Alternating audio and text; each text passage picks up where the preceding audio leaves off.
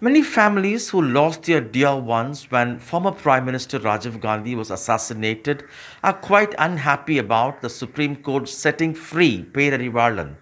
Although he has been behind bars for 31 years, they say this sends a wrong message. And with me, Miss Anusia Ernest, who's a retired ADSP, and on the day of the assassination, she was on duty on the ground as a sub-inspector of police. She lost, in fact, two fingers, and she says it's unacceptable that Perarivalan has been set free, which could probably lead to others too being set free. Thank you very much, ma'am, for your time. Why do you think this is unacceptable for you? It is injustice to the victim, sir.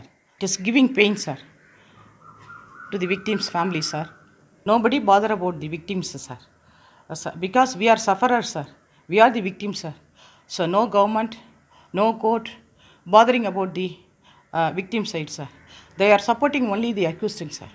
They are the hardcore criminals, terrorists. They killed Rajiv Gandhi and other police officials, public and politicians, sir. But they don't know about anything about the victim's suffering, sir. You have spent 31 years behind bars. Don't you think they also deserve some kind of compassion or humanitarian approach?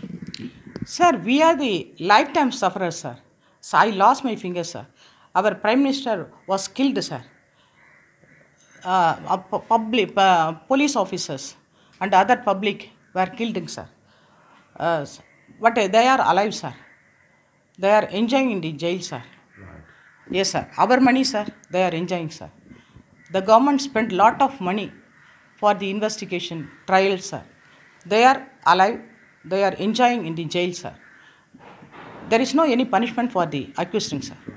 Yes. Somehow all political parties in Tamil Nadu, be it the ruling DMK or the AIADMK earlier, which had recommended release of the 7 convicts, they say public opinion is in favor of release of these people, and they say they've suffered enough being behind bars for more than 31 years. How do you see their argument? Sir, life sentence is till the end of the life, sir. They should not be released, sir. Yes, sir. They are the hardcore criminals, sir. Other criminals, sir, in the jail more than 31 years. Sir, they will ask release, sir. Then how can the government will act for the other accused, sir? They should be released, sir. This policy itself is wrong, you think? Yes, sir. Sir, first the sentence was the hanging, sir.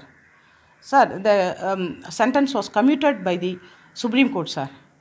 Sir, for the appeal only, sir, they are in jail, sir. Right.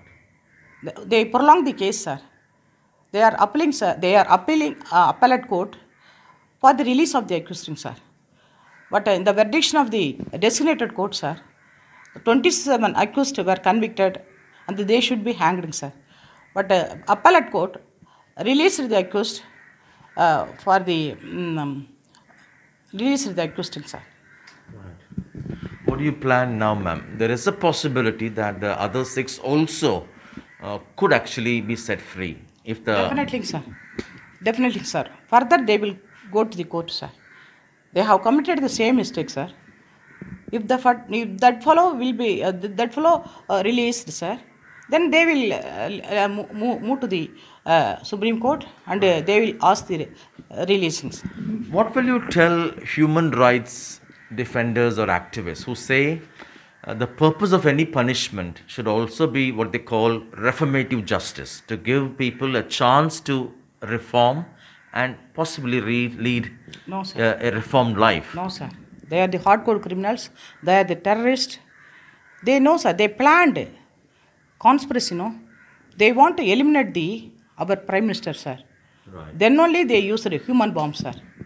So nobody, they don't bother about the other life, sir. Don't you think they can reform themselves and lead They want to eliminate the Prime Minister, sir. After 30 years, don't you think they would have changed now? They would have learned a lesson and felt... They have planned, sir. How many years they have planned for eliminating our Prime Minister?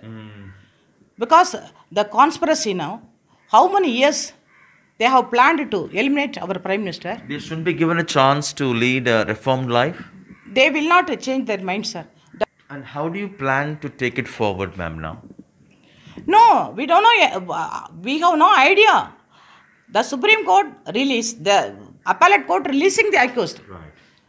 Then where we have to go for the justice? Right.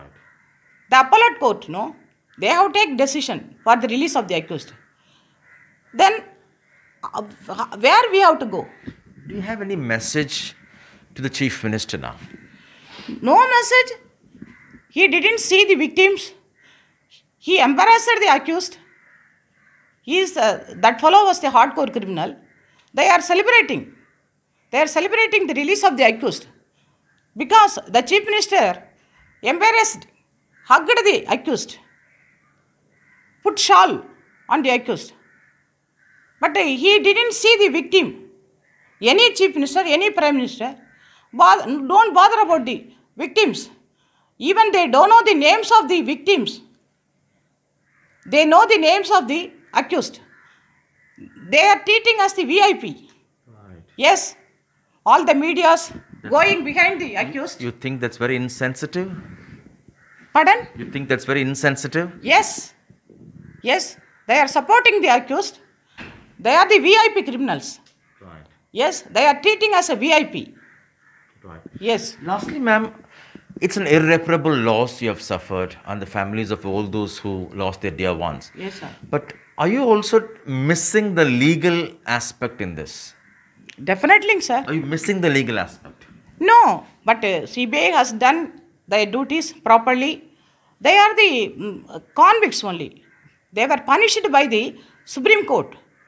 But they have given burden. As per the law 142 Constitution of India, yes, they have been released.